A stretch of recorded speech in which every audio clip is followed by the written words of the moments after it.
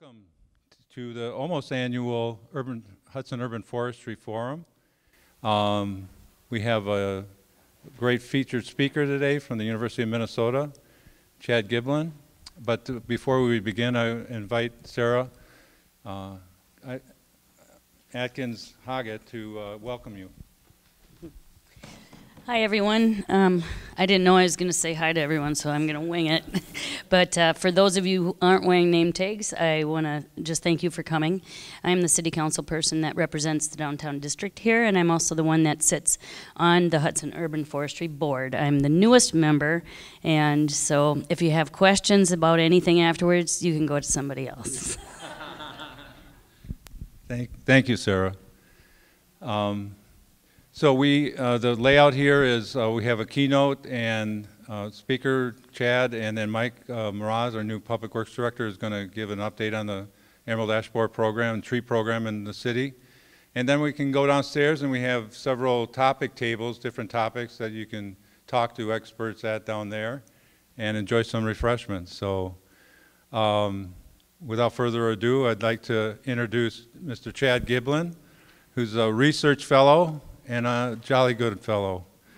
I've known him for a long time because I worked in Minnesota at the DNR and the Urban Forestry Program, and Chad provided and his underlings provided a lot of the research that we used in workshops across Minnesota.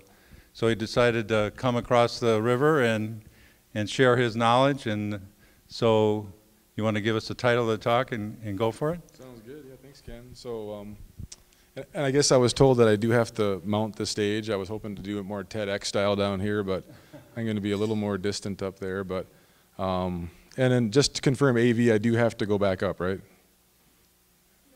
Okay. I mean, it feels a lot more natural down here. I'd prefer it. Okay. I'm going to grab my remote and I'll come back down.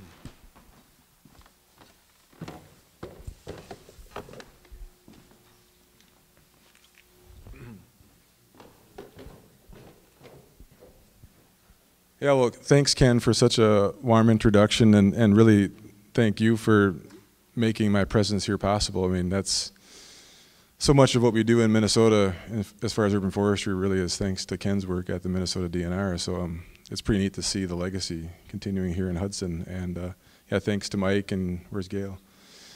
Had a great tour today. Kind of saw some pretty epic, old growth trees here, and I'm excited to talk a little bit about what we're doing at U of M.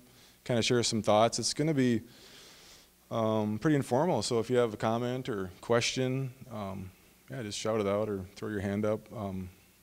I got multiple points where I can cut my presentation super short and only get through 5 slides instead of 187.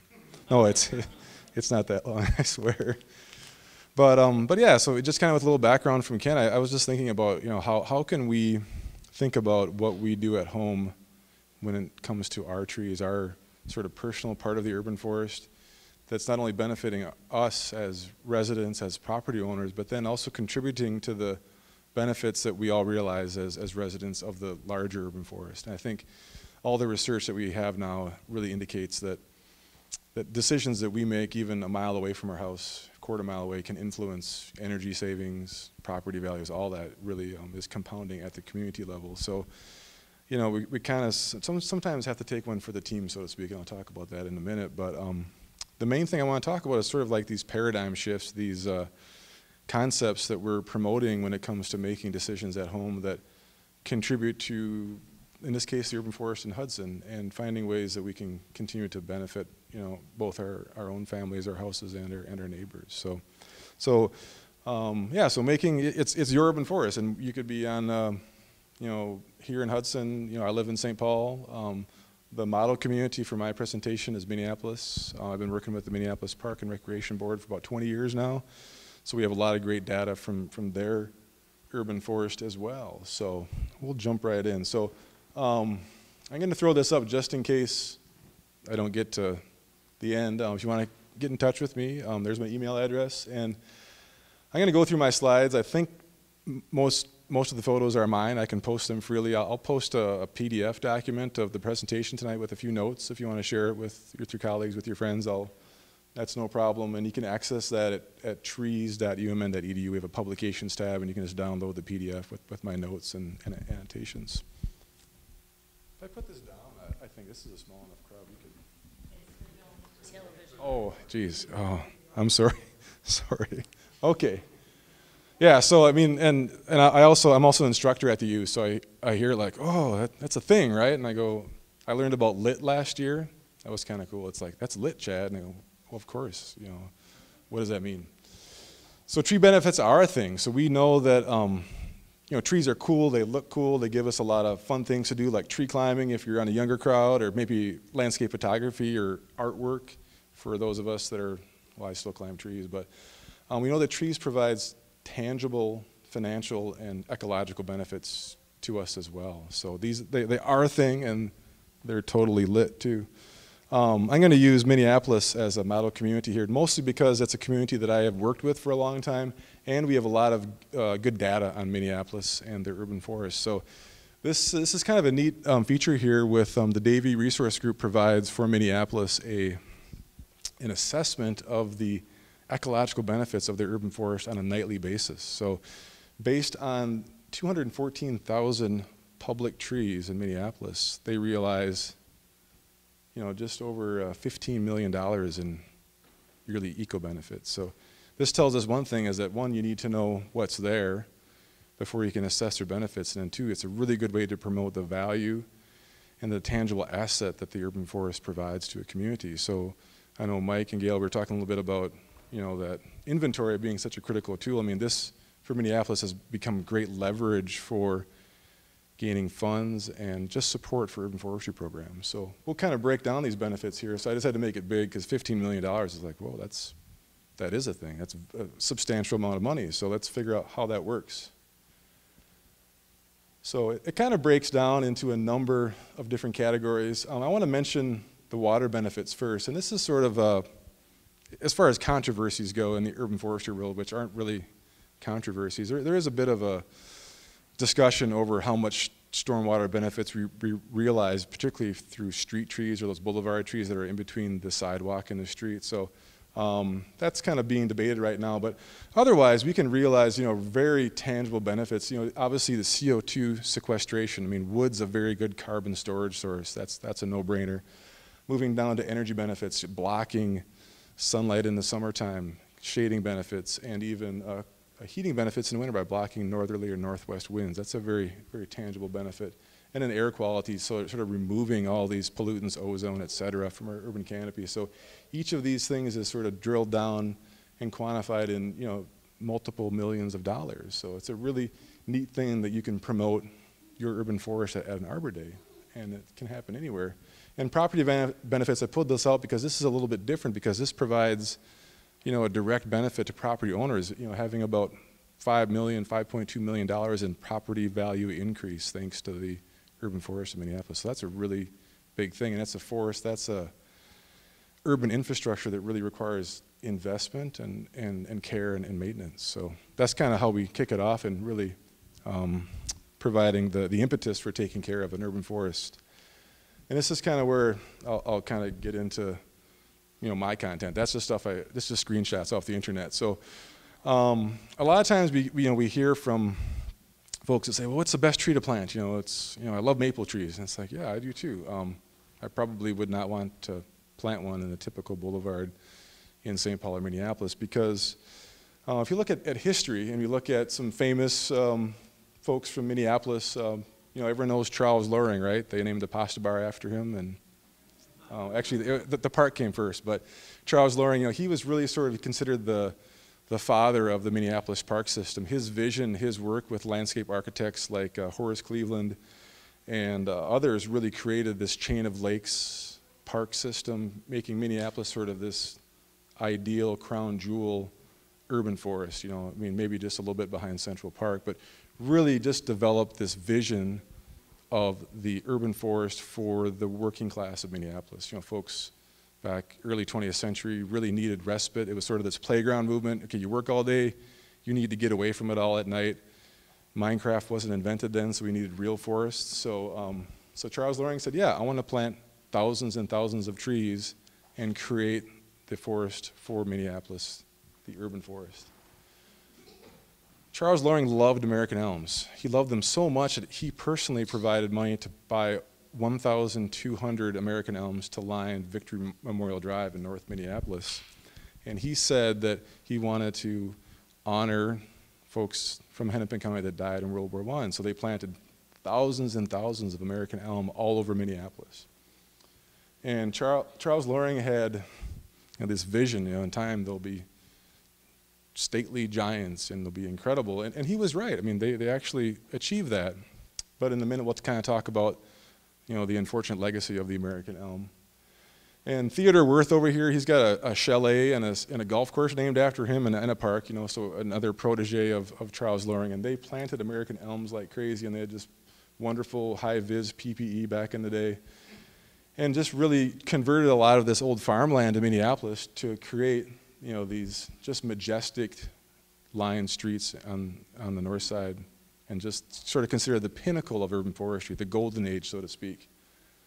Unfortunately, what they didn't think about back in 1910 or 1915 was that this little, well, they didn't have plastic plates back then, but this was already arriving in America, and it was a little fungus that came over from Holland via China, or China via Holland, and it was about to spell the doom for Charles Loring's vision and the urban forest of Minneapolis. So we have a native elm bark beetle, Hylogapinus rufipus, which is kind of a troublemaker when it comes to Dutch elm disease. It feeds on diseased trees and then spreads it via small hairs on the body. But unfortunately, we introduced the European elm bark beetle at the same time as the fungus, and it went crazy. And we see through root grafting, a sharing of vascular tissue between elm trees. Minneapolis, for example, went from this to losing about 90% of its urban forest canopy. So thinking about legacy, about Charles Loring and his vision, unfortunately, the best thing to come out of that was the establishment, the vision of the urban forest, because he clearly established that and had the vision to make this the urban playground for Minneapolis of the future. But the trees themselves, unfortunately, were a complete failure. The best thing to come out of it now that we have left is Elmore the elm tree, and he's pretty cool. And there's a few remnant elms, too, that are out there and really gracing the streets. But unfortunately, that legacy, the stately giants, barely survived 70 or even 80 years, which is pretty short in tree years, unfortunately. So I'm not disparaging Charles Loring or his vision. It's a very clear and defined vision, but the monoculture playing favorites clearly did not work for Charles Loring or Minneapolis. Emerald ash borer, I think we don't need to, everyone knows what this is, right? The beetle, again, fortunately it was introduced to the US. It loves invading our native ash trees, green, white, and black ash, chews them up, girdles the inner bark, the vascular tissue, and we go from streets like this, losing about 25% of our public urban forest canopy, probably double that, maybe a little more when we include private canopy. So the backyard, side yard, front yard canopy really, we see a lot more losses because there's just more trees out there. So Minneapolis decided, well, how are we going to deal with this? We want to eliminate ash before they're completely dead and gone, while we can still preemptively take care of it. So they're basically removing all public ash trees in Minneapolis and replanting them with non-ash species, non-EAB hosts. Emerald ash borer only feeds on, it only kills ash trees, so it's not going to kill an elm tree, it's not going to kill the maple tree. But thankfully, not thankfully, there's this critter. This is Asian longhorn beetle. If you want a 3-letter code to go with it, it's ALB, and this is probably what's next, and this eats everything else. So and it's just through sheer domination of the tree, it destroys the inner parts, the inner workings, giant bugs, giant larvae, taking our beautiful Freeman maple forests to losing roughly 30% of our public canopy in most communities. So kind of a lot of doom and gloom here, right? It's like, oh, 90%, 30%, 20%. Yeah, it's a big problem. But what we're seeing is that because we've been playing favorites for about 100 years or more, going from elms to maples to ash, we're continuously losing canopy. So now it's all about diversity, and how can we contribute to diversity, even in our backyards, by not playing favorites, not planting your favorite tree. And on top of that, again, Asian longhorn beetle eats elm trees. So we're going to lose the last 10% of our elms, birch, buckeye, sycamores, et cetera. It eats all that stuff. But Asian longhorn beetle is a little bit different. We can eradicate that. It's a large beetle. You can easily sort of rogue it out and eliminate, basically clear cut a neighborhood. Ravenswood in Chicago, they were able to eradicate ALB in the neighborhood and prevent its spread. So it's a little bit different than EAB, the emerald ash borer, which is a little more insidious. It kind of hides underneath your nose in the neighborhood and kind of sneaks up on you before you know it, it's too late. So we do have some options with ALB, but again, the point here is that we have a strong legacy of a lack of diversity in our urban tree population. Not a lack of commitment by any means, a very strong commitment, but unfortunately some poor decision making when it comes to diversity. So we were getting better. I mean, like people say, like, didn't you learn anything from Dutch elm disease? And it's like, yeah, we didn't plant 90% ash. We only planted 30%. So, but a few new favorites. So now we're thinking about how do we respond to the three-letter problems: DED, Dutch elm disease, EAB, emerald ash borer, ALB, Asian longhorn beetle. And we kind of have to take one for the team, because this is a time when we don't get to plant our favorite tree like the giant, beautiful American elms or the stately sugar maples or the beautiful red Freeman maples. We're going to have to choose other trees that are more resilient, that are more adaptable to a changing climate, and a much more hostile urban environment in terms of growth conditions and so forth. So with trees that we're excited about, obviously, our Kentucky coffee tree. And it's interesting, I teach dendrology at the U, and I say, like, students, if you want to drop the Kentucky part, you can just call it coffee tree, because it's a Minnesota native, and it's finding in the same areas in western Wisconsin. This is native it's more native than river birch in my home state of Minnesota. So don't let the Kentucky part fool you. It's okay for the Midwest. So really cool tree, super tough urban chops. The female has a really cool, outstanding seed pod, which some people might not find cool. So you can plant a seedless male variety that's clonally produced, and you won't have those fruiting pods. So just a beautiful tree. It's not going to achieve the stature or the presence of the trees of old, but it's a tree that will survive in some of the worst, again, most hostile urban conditions. So just a wonderful replacement, and yeah, and a pretty nice yellow fall color too, if yellow is your thing. Some of the largest coffee trees I've seen are probably in the 50, 60 foot range. Anyone else seen anything bigger? Scott or Ken, anyone? Anything bigger than 50 or 60? That's a big one. There's like a giant one in a St. Paul alley that's really kind of epic. Scott, have you seen anything bigger than 50 or so? Yeah, but they're pretty cool, aren't they? I mean, really neat,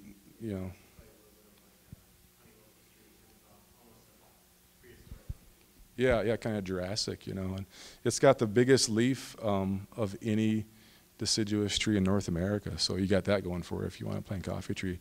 When it's young, the hard sell with coffee tree is at planting, it's a stick when you plant it. It literally looks like a broomstick, and it's like, oh my goodness, what did you plant in my boulevard? Give it time. It's like that little puppy, it's kind of, whoa, I thought you were supposed to be cute, and it's like, oh yeah, you get really cute in time. But it is a great tree, but you do have to invest in it, and you have to give it time to return that benefit. So we're finding that trees like this are becoming the new normal. Turkish filbert. I saw a lot of lindens today, a lot of tilia. So American linden and the European tilia cordata, a tree that's excessively planted, overly planted. Structurally, it falls apart a lot of problems with wind, ice loading, and snow loading. So we want to find trees that give that same ethic, or aesthetic rather. And we have a neat Turkish filbert, so a very upright, very compact pyramidal form that interestingly has really good urban site tolerance as well. So this is one that's been used frequently in Minneapolis, Park Board, and other parts of the Twin Cities. Again, if you like yellow, you're in luck. It's yellow again, but a really nice, again, smaller stature tree, but one that consistently performs in these narrow, dry, salty, difficult urban sites. So just another option. And again, this is only 2 of 3. I'm not going to give you a list of 40 trees, because that's what the internet's for. We're thinking more about how do we shift our thinking, moving away from our favorite sugar maple, red maple, American elm, basswood, into new species that just provide new options and more resilience for our changing urban forests. Now, for those of you that like crab apples, that's great. I love crab apples in the spring. In fact, this spring, I'm going to need like a super big dose of crab apples to get me out of this winter funk. But we have Amurmachia, which is a really cool tree from the Amur region in China that gives us options to diversify our small, under the power lines flowering plant selection with another tree that's really providing a lot of good benefits in terms of aesthetic quality, great summertime flowers. An interesting, we call this zombie bark. It's like, Walking Dead tree. It's kind of gross and green and peely, so it's kind of, I didn't invent that phrase, my predecessor did, but it's got a lot of neat features, and here's a interesting shot of the flowers. So that provides us more diversity for our small ornamental or flowering type areas where we want to plant small trees in those downtown districts, those smaller site spaces. So how do we deal with all of these issues and these, these threats to urban forests? The big thing is that we know that we need large trees, right? So the trees like the American elm, like the ash, like the maples do provide benefits. So we want to plant large trees whenever we can, but there's a pretty good chance that we're not going to see 80 to 100 foot urban forest canopy like we saw back in the pre-Dutch elm disease days in the 70s and 80s. And that's probably not a bad thing, because we're going to see a forest that's more diverse, that will be able to survive in much higher quantities. So we won't see entire blocks slicked off and losing 100% of their canopy or 90% of their canopy. So in Minneapolis, Philip Potyondy, Ralph Sievert, and others are really developing a very, very aggressive block level, neighborhood level diversity program where they're specifying that they know that they still need large shade trees. So they're going to seek out trees that can fill that high canopy shade role. And again, they're avoiding these ALB hosts, birch, buckeye, maple, elm, plane tree. That's pretty much everything else that's out there right now. And thinking about these other species here. So we know about coffee tree, we just talked about it. Honey locust, ginkgo, the oaks, those are still okay options, Small, we're looking at crabapple, we talked about the machia, some native species, ironwood, serviceberry, great native, smaller statured flowering species. And again, what they're assessing is that they want to avoid that catastrophic block level canopy loss by examining very closely, and this is Winona neighborhood in the south, I got this from Philip at the park board. They already know that they're over the limit, over this 10% genus limit, so we don't want to plant 10% of any oak, any maple, any elm, etc., and just stop planting those and plant more hackberry or more tree lilac or ginkgo. Did you have a question? Yeah, so planting more willows, and willow is a great tree, like maybe weeping willow, or so. But when we're talking about, think about maybe the space in front of your house or at your school or by the playground. Willow trees tend to grow really, really fast, but they don't necessarily live a long time. So it's kind of a really fast-growing tree, and then it kind of gets all like an octopus. And next thing you know, like just big branches falling off, and it's like, whoa, we planted that tree next to a playground. What were you thinking? So willows we like to put maybe in like the backyard or maybe in the back of an old farmstead or old pasture where we have a lot of space where it's not going to maybe find someone or something to fall on. So when we think about trees like out on your street or by your school or by a store, willows might not work the best there, unfortunately. But don't get me wrong, I love willow, it's a super cool tree, but we kind of put it away from where we would have a lot of people, cars, dogs, motorhomes, things like that. So good question though, Maddie. And then kind of thinking about how this urban forest plays out, I've heard, how am I doing on time? I'm kind of running out, right? Okay, okay. And I've heard, a few interesting reports from, landscape architects and designers and so forth, and even quotes like, every famous street in the world is lined by this single variety, single species of trees. So how can we create these epic locations in our world without having this alley of elms or alley of maples? And the fact is that we can, because most folks just want trees. We don't need them to be all elms or all maples or all hackberry. And this is Victory Memorial Drive, 100 years after planting, and it's a very diverse landscape. And you can't tell now because it's the winter time, but there's maybe 5% or less of those original American elms left, and the rest is hackberry, maybe some honey locust, maybe a few maples, and it's still a very vibrant, a very vital and supportive urban forest, but it's just not 100% American elm. So, us as residents, as stewards of our private property urban forest know that we can accept that. It's just convincing maybe designers, upper level decision makers that we need to be really diligent when making plant choices that aren't your favorite. So that's the end of that section. Yeah, Tim. Talk a little bit about diversity in terms of helping maples keeping canopy cover over time. What about diversity in terms of helping like an urban wildlife, birds, small animals? Is there any plus side to it being diverse that way? Yeah, so and that's a bit of a controversy too. So there's a bit of data out there now that indicates that we need native species to support native insects, native birds, native mammals, and so forth. Other research indicates that birds, insects, critters, squirrels, possums, raccoons, they'll live in anything. I don't really know, I don't have a strong opinion yet. I'm convinced that as long as we have trees, and it's particularly for animals, for critters, larger trees. So like Gail's talking about cottonwoods supporting a cool bald eagle population along the river. Cavities in basswoods or other trees for squirrels, for possum, et cetera, other cavity nesting birds. So small trees aren't going to provide that same benefit. If they have fruits, if they have nectar, if they have flowers, there's some benefit there to pollinators and insects, but the larger mammals and birds, I think, require large shade trees, which I think as we grow and as climates change and adjust, we're going to see increasing threats to our large, established, older growth shade trees. Particularly, we're seeing a lot of issues with bur oaks in Minnesota. So preserving that, I think, preserving what we have has become even more critical as we lose large ash and continue to lose large elms. Super good question. Should I spend 5 more minutes or should we cut it? Cool. Any other questions on diversity? Yeah, so the internet, that's what you can just type in what tree to plant for Hudson, Wisconsin. Autumn blaze Freeman maple. No. I hesitate to say Minnesota coffee tree, but it's a Minnesota native. So I remember my boss Gary Johnson was scolded one time by someone that didn't know their business. Like, you can't plant that here. That's from Kentucky. And it's like, no. Just down from my grandpa's farm, a Century Farm in Houston County, there's a really cool native grove of coffee tree, and it's full on Minnesotan.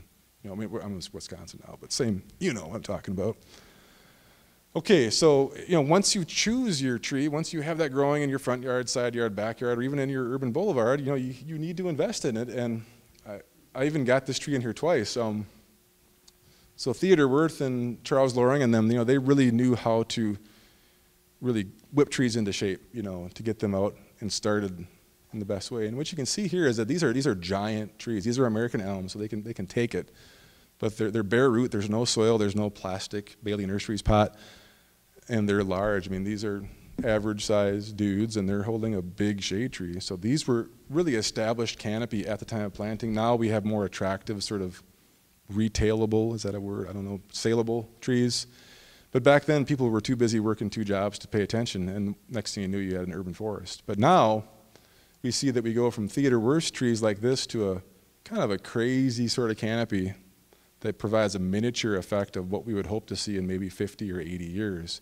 And unfortunately, this type of modern canopy doesn't take care of itself. Elms, maples, you name it, they don't self-prune because they're not in the forest anymore. They're moving from the forest to the urban forest, and we become the shade, the folks that take care of those trees. So when you look at a small tree planting, whether it's a coffee tree, locust, maple, elm, if you're not visiting that tree once or twice within the first 10 years, when you decide to visit it and take care of it, it's going to be too late. You will have already missed the opportunity to create a tree that will achieve a very high canopy, and you'll almost end up with sort of this dwarf bonsai type thing that's permanently dwarf. It's going to have lower branches, a shorter height, and just less benefits than something that was maintained at a much younger age or a much earlier time in its life. So And again, I mentioned elms and other trees. Again, I'll make fun of autumn blaze maple again. Don't get me wrong, it's got the best fall color in the world. I love it. It's a tough cookie though. Those kind of trees you almost have to visit every couple of years, or else the next time you come there, it's going to be split in half, and you'll have, you know, half A and half B. And despite the duct tape we see on the trees, they don't grow back together. So, and just as an example here, and I think I'll probably close out on this. This is a valley forage American elm. It's a pretty cool tree because it's one of the most Dutch elm disease resistant trees ever discovered. The USDA selected this from a seedling population of thousands of American elms. It can receive a full dose of a Dutch elm disease fungus in the main stem and essentially survive. So it's a really resilient, tough tree. It has all the great urban site chops that the American elm has with that disease resistance, so it's not going to be killed by Dutch elm disease. But unfortunately, it forms really weak branches. So as those branches are attached to the tree, you could walk up to that tree and get a workout just by tearing that tree in half. So I know this tree well because I grew it from a small little cutting, like a little slip that you would do like with a spider plant. And one of our grad students said, hey, I live in this apartment building. I want some shade. So I go, yeah, American elm would be a great choice. But I didn't hear from her for about 3 or 4 years, and this is what I came to, and it's like, whoa, we got some instant shade here. So what do we do now? And what we see is that the longer we wait to take care of our young trees, especially fast-growing trees like elms or even willows, you know, so willow trees are a great tree that you need to take care of when they're really young too. Maples, silver maples, lindens or basswood. If you wait, you end up having to make really large cuts on the tree. You're putting a lot more of that tree through the chipper into the brush pile than you would put into the canopy that should have been growing high above it. So when you take a shade organism like an elm tree or a maple tree and put it into the full sun, it says, well, I mean, forget you, I'm just going to grow sideways. I mean, I don't need to grow up anymore. There's no competition, so I'm going to maximize what I can do, grow sideways and make seeds, and then I don't really care what happens next. So we have to provide a pruning prescription to take care of a tree and return it to that Theodore Wirth sort of beanpole style, using our saws, using our pruners, and sometimes using, you know, harnesses, ropes, and saddles. And the catch is that if you wait too long, you'll run out of time. So just kind of giving you an idea on a pretty large branch that I removed on this tree here, you know, it's probably about 2 inches, give or take. Even if I'd just come 2 years earlier, it would have been pinky size. Even just 1 year prior, it would have been half that size. So as these young trees grow, their defect and then their growth rate becomes almost exponential, and you end up sending a lot more of that tree, again, through the chipper and losing the potential to produce a taller, higher canopy. So we call it developmental pruning, and you're investing in pushing canopy up higher, out of the way of your lawnmower, your trucks, your UPS vehicles, et cetera, and then you establish a canopy that's much more easy to maintain above the public infrastructure that's below it. And if you wait too long, essentially trees, again, grow exponentially, and then it's just a matter of time. It's not a matter of if, it's mostly a matter of when they fail. And unfortunately, that's the case. My grandpa at one time, he had a autumn blaze maple he just loved, and he kind of liked the branching, you know, he didn't want me to prune it, et cetera. And with time, it eventually just split to the ground, and we cut it down and planted a crabapple, you know, which is okay. But for the urban forest, for the trees that we want to establish providing benefits for the future, we don't want to be replacing our canopy every 15, every 20 years. And again, just a few more examples. This is a hackberry tree growing on a Minneapolis boulevard, and again, kind of an autumn blaze Freeman maple. So even if we have a slow establishment period after planting, once those roots sort of colonize the soil, we see that exponential growth where this tree went from, this is a marker here, from about a 1.5-inch branch to almost tripling in size over 4 years, and making a large cut on a tree like a hackberry that has very low decay tolerance. It becomes hollow very easily. We're kind of dooming this tree to a short life just by not visiting it frequently enough. And the same for a Freeman maple or autumn blaze.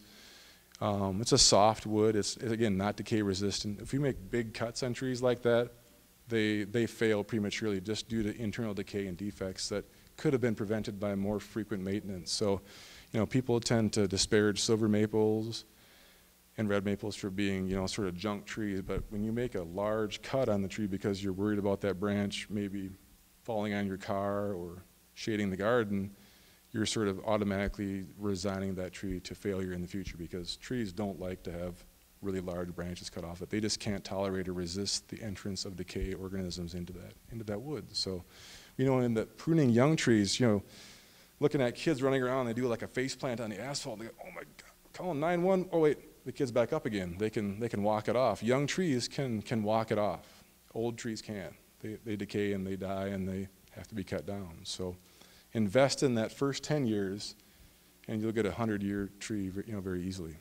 And whether you want to do it or hire an arborist to do it, little trees just as much as big trees require maintenance every couple, 3 years, probably at least. Or at least to look at them. I think there I can turn it over to Mike, and we made it 75% through, so.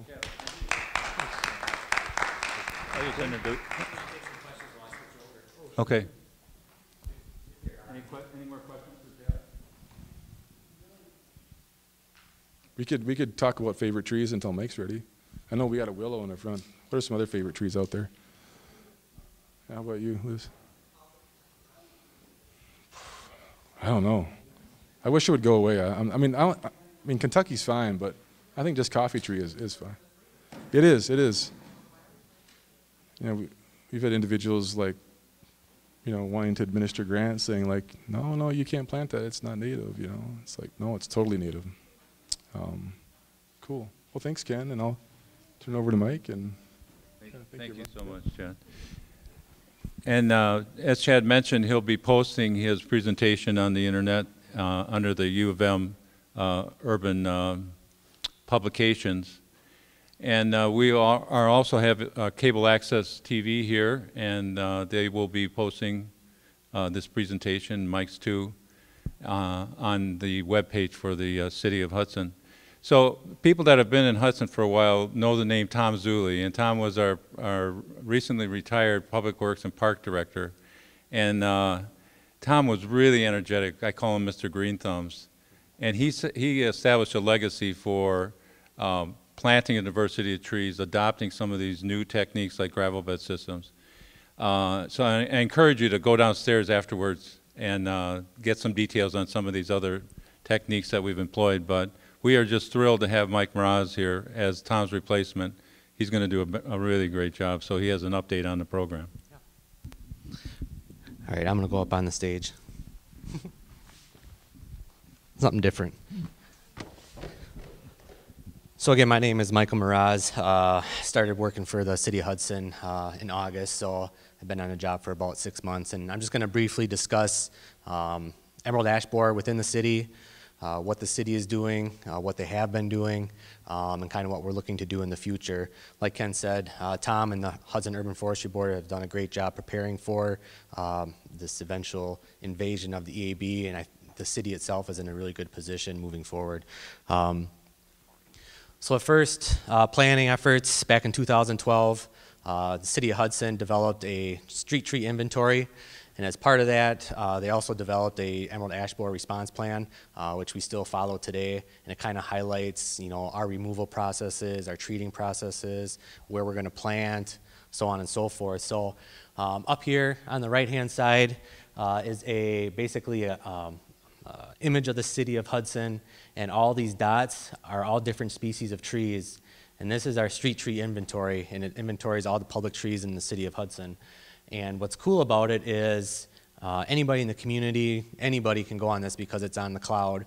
So it's hard to see down here, but you can just type in Wisconsin Community Tree Map in Google, and it'll bring you up to that, and you can type in Hudson, and it'll give you an idea of, you know, the number of maple trees in the boulevards, the number of ash trees in the boulevards, so on and so forth. You can separate and toggle by the species. And what's nice about this is staff uses it for maintenance purposes, so we have an idea of those areas in town that are highly populated with ash trees, and we go and treat those or remove those areas and try to get some more diversity in those areas like Chad was talking about. So a really neat tool. I encourage you to go out and take a look at it. It's a really neat kind of you know, inventory that we use on a daily basis.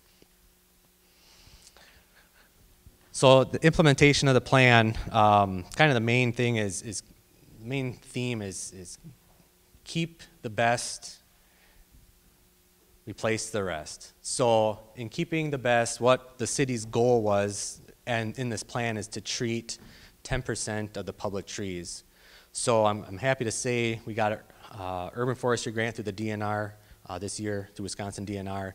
With some of those monies, we'll be able to meet our goal of treating 10% of the ash trees in the city, public ash trees. We started off with 14,000 total. We removed some of those ash trees that were, defective, underneath power lines, so on and so forth. So we're left with about 1,100 ash trees in the city, and with the, the treating, the addition of an additional 20 to 30 trees this year, we'll be up to that 10%. We'll be treating about 125 ash trees. So we're treating ash trees in parks, green spaces, around public buildings like schools, and then what we're doing is, and what homeowners will want to do is, kind of use the same metrics that the city's using to determine whether or not to replace the ash tree or remove it. So if you have an ash tree in your private yard and there's some sentimental value, or it provides really good shade, it's just a great looking tree, you're going to want to take the time over the next year to start treating that, because emerald ash borer has been confirmed in the city. So don't wait until you see the signs that it is declining. Now's the time to start treating. So, and there's some different options as far as treating. The city itself has been injecting. It seems to be the most beneficial and the longest lasting. And just to give you an idea, if you inject a tree, it's about $8 to $10 per diameter inch, and recommendation is every year, every 2 years. Once you start injecting it, you're going to want to inject it for the rest of its life if you don't want to lose that tree. So I kind of touched on this, stages of the removal. The city identified, those trees that were high risk, structurally deficient, where they were located. Under here, we had, this isn't a tree in the city, but I just thought it was pretty cool. Trees that are underneath utility lines, there's no reason to really save that tree, so we're removing them. Here's a defective tree, that's ready to split in a storm. This one over here is upheaving a sidewalk panel. Probably not the right tree in the right place in that instance, so that would be on our place to remove. And then also, we're looking at taking down a number of ash trees that are 20 inches in diameter or below, just to get our population down. Our goal is to try and get those trees down to the ground and get them replaced with a different species before they become too big and we have to hire the work out. We can handle, trees this size and a little bit bigger in-house to save costs for the city. So implementation, the replacement process, we had a couple different programs. Trade a tree program, where we identify those areas in town that are really highly dense, populated with ash trees. We're kind of removing every other one to lessen the impact. And when we remove a tree, we're kind of planting a tree in that same space, getting that one to establish, and we'll come back and remove the ash tree that's next to it and replace it. So we're not going in and clear cutting the entire ash population in the neighborhood. We're kind of trying to slowly turn over those ash trees through a trade tree program that's also funded through the Wisconsin DNR. Gravel bed nursery, like Ken touched on, this started a number of years ago. Hudson was kind of a pioneer for the gravel bed, and we can buy a number of a number of different species trees at a discounted rate because they are bare root, easy for our staff to plant. It's just, we can fit about 125 trees in this gravel bed and plant them throughout the late summer and early fall. Diversity, Chad touched on it. Here's our favorite, the red maple. So just encourage you to look at different species like Chad touched on. And then with the plan, the Hudson Urban Forestry Board reviews that plan every year, kind of where we were, where we want to go for the next year, make plans. So we're constantly looking at that, that EAB plan and making changes to it. And then community and support, it's still fairly new to the city of Hudson, and like I said, there's only been a few confirmed cases in the city, but it's here and it's only going to get worse, over the course of the next 4 to 6 years. So, forums like this, newsletters, social media posts, I think a yearly presentation at City Council is beneficial, especially as we see the effects more and more when we get some of our larger ash trees dying off, to give residents and let them know what options are and what the city is doing. So, you know, trying to get that word out as far as the impacts of emerald ash borer and what the city is doing.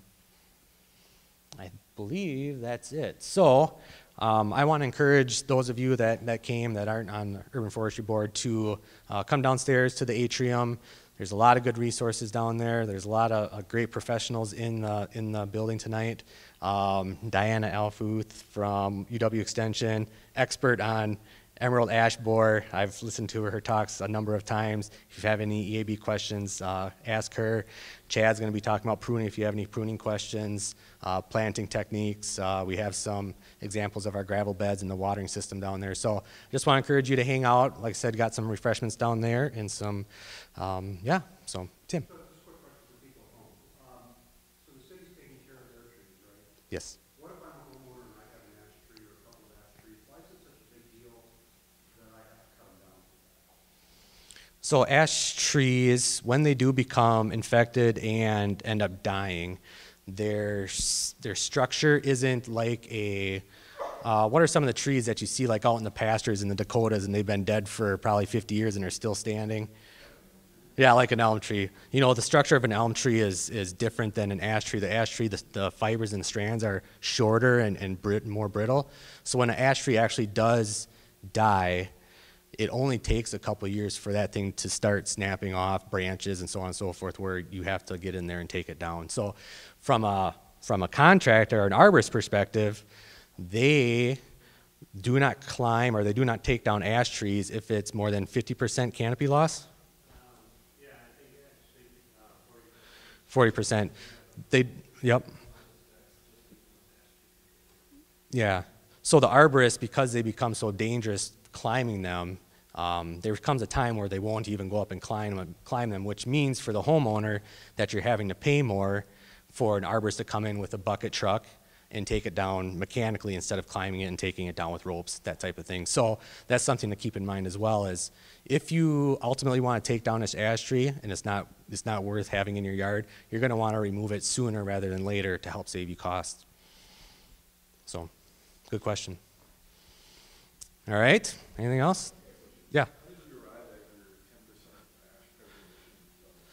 That might be a question for Ken. It was a goal to, at the time when we implemented it, probably 8 years ago, we could afford, that's what we could afford. So it's taken us this long to get to that 10% point. Yeah. And that's, you know, whenever I go out to any conference, they say, you know, you don't want to go over that 10 to 12% of any species within your community. So once we get rid of, once all the ash trees are gone, then the next thing will be maple trees, because we got, to give you an idea, like I said, we got 1,200 ash trees in town. We have about 1,100 maple trees in the boulevards, just to give you an idea. That's the next biggest species in the city. So, like I said, there'll come a day when we'll be fighting maples. So, anyways, that's why we always stress diversity. And then one last thing, I heard a great quote that I want to share with everybody, and you might have heard this one before. At the Wisconsin Arborist Association conference, one of the presenters said this to me, or said this to the group. He said, if trees gave off Wi-Fi, people would plant them everywhere. It's too bad they only give off free oxygen. So, thank you. Yeah.